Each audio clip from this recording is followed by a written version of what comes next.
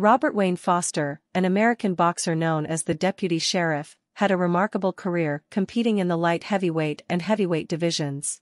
Born on April 27, 1942, in Borger, Texas, he later moved to Albuquerque, New Mexico. Foster began boxing on the amateur circuit during his time in the United States Air Force. Turning professional in 1961, he quickly rose through the ranks with his powerful punching, earning a reputation as one of the greatest light heavyweight champions in boxing history. Foster claimed the World Light Heavyweight title in 1968 by knocking out Dick Tiger in the fourth round and defended it an impressive 14 times until 1974.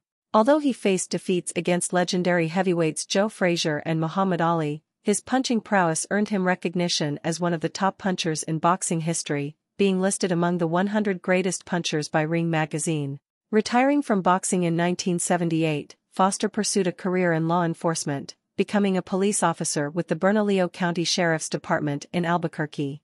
His personal life included multiple marriages and 4 children.